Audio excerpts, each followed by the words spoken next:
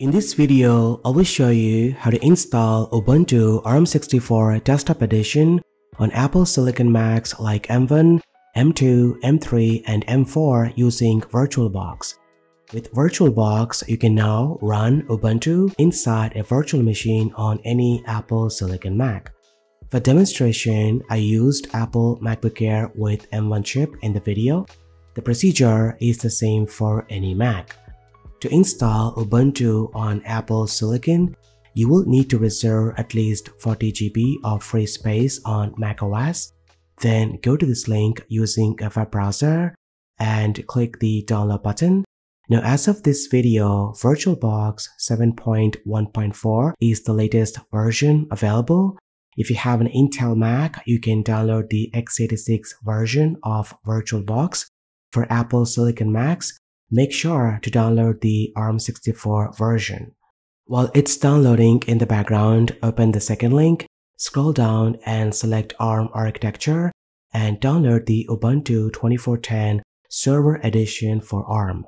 You can also use Ubuntu 24.04 LTS.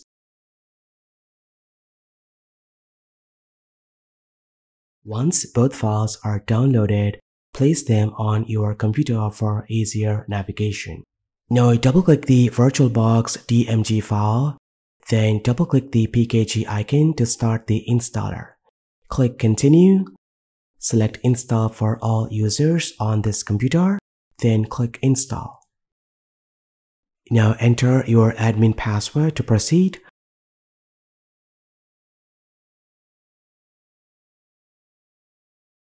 After installation, you can choose to move the DMG file to the trash. Now open Finder, go to the Applications folder, find VirtualBox and open it. Since Apple Silicon Macs are based on the ARM architecture, you can only create ARM64 virtual machines. Now it's time to create a new virtual machine for Ubuntu. Click the New button, name the virtual machine, and select the folder location where VM files will be stored. Import the Ubuntu ARM64 ISO file, set the type to Linux and the subtype to Ubuntu. For the version, choose Ubuntu ARM64-bit, then tick the option to skip unattended installation.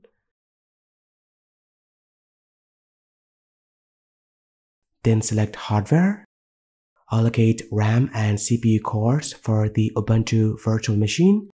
I'm using 4 GB of RAM out of 8 GB and 4 CPU cores out of 8 for better performance. Next, select hard disk and allocate at least 30 GB of storage. Click Finish. Now, as you can see, we have done creating the Ubuntu virtual machine. To optimize performance, select the VM, click on Settings. Now under the display, increase the video memory to the maximum and keep the graphics controller as VMSVGA. Do not enable 3D acceleration as it's not yet supported on Apple Silicon Macs. Then I'm gonna set the rest of the options as default.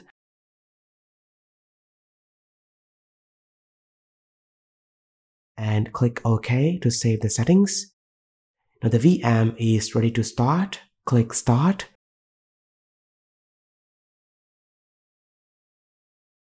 Then click inside the virtual machine window. Use the arrow keys to select Try or Install Ubuntu and press the Enter key to boot into the live setup. If the VM window is very small, go to View and select Scaled Mode and double-click the Windows title bar to maximize. Now you can see a text-based user interface. Now use the up and down arrow keys to scroll through the options and press Enter key to make a selection. Now select the system language, then select your keyboard layout. I'm going to leave it as default. Now choose the first option, that is Ubuntu base server for the installation, and click on Done. Then for the network configuration, leave it as default, and the same goes for the proxy configuration. Now wait for a few seconds to fetch the Ubuntu mirrors and choose Done. Then select the entire disk to wipe the virtual drive. This is the file system summary and the partitions it's going to make, and choose Done. You will see this message, everything will be formatted. Don't worry, it won't wipe anything on macOS. Choose to continue to accept the changes. Then create a profile by providing your name, username, server name, and password. It's recommended to keep the name and username as same. Then click on Done. You can choose to install the SSH server to enable secure remote access to your server. Then click on Done. Now the Ubuntu server installation will start. It may take a few minutes, so please be patient.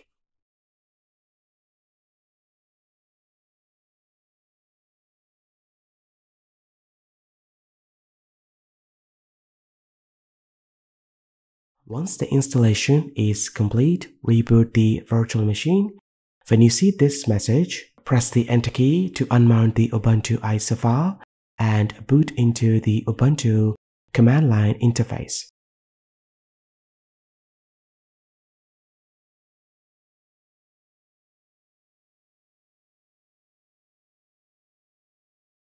Now go ahead and log in with your username and password that we created earlier.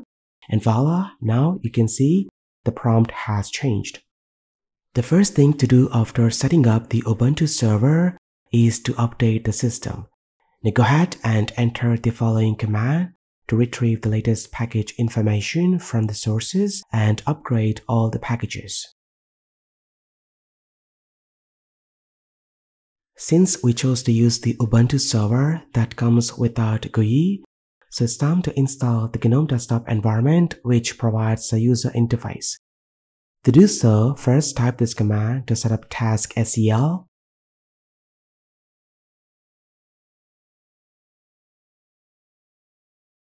Once it's done, type this command to set up the Ubuntu desktop.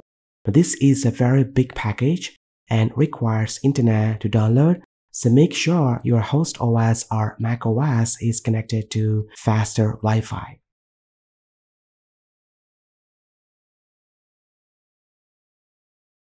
Now setting up GNOME desktop may take around 30 to 40 minutes, so please be patient and do not interrupt your Mac. It's recommended to connect to the power source while setting up the desktop environment.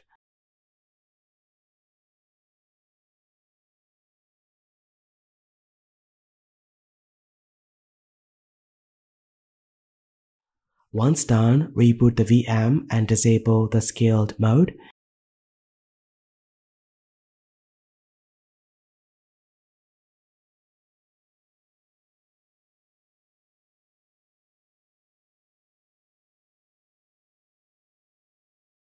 If the UI doesn't fit the screen resolution, we will fix that in a moment.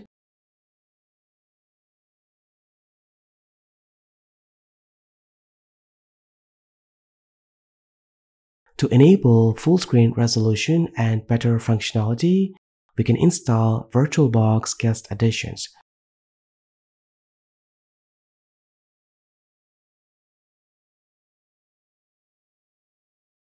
Now go ahead, open the terminal and type this command to install the required packages.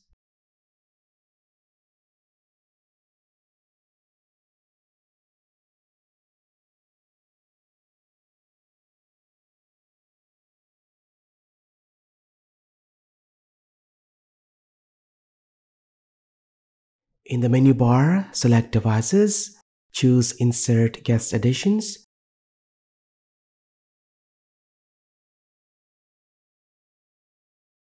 Once it's mounted, open the File Manager and you will see a CD icon on the sidebar. Click on it, copy all the files and paste them into the Documents directory. Then open the terminal and navigate to the Documents directory by running this command. Now type ls and you can see all the files we copied. We need to install this file to enable all the extra features of the VirtualBox. To do so, change the permissions to this file by running this command. Now if I type ls again, this time you can see the file color has changed and is ready to be executed. Then type this command to execute the package.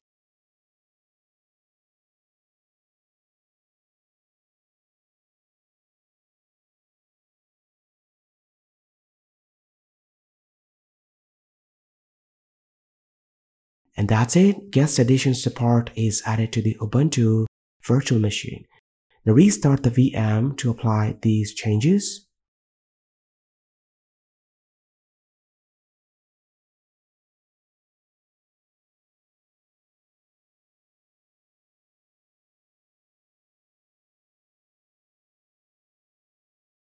If the UI is too small for you, you can enable display scaling. Just go ahead and press Command plus F to enter full screen mode. Then go to Settings, Display, and set the scale value to 200% and apply. Now keep in mind that you will need to adjust the scale each time the VM reboots. Since VirtualBox on Apple Silicon lacks 3D acceleration, animations and transitions may appear choppy. It currently relies on software rendering instead GPU rendering. However, Ubuntu runs good overall with no major issues on Apple Silicon Macs. I also tested some applications like VS Code and they worked fine.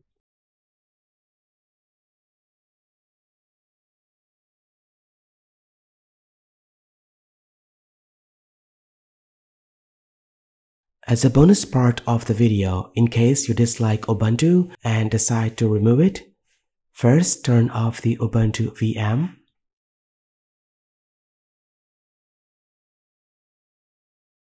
Then using the VirtualBox main user interface, right-click on the VM and choose Delete. And that's pretty much it. This is how you can install Ubuntu on Apple Silicon Macs using VirtualBox for free. Let me know what you think about it.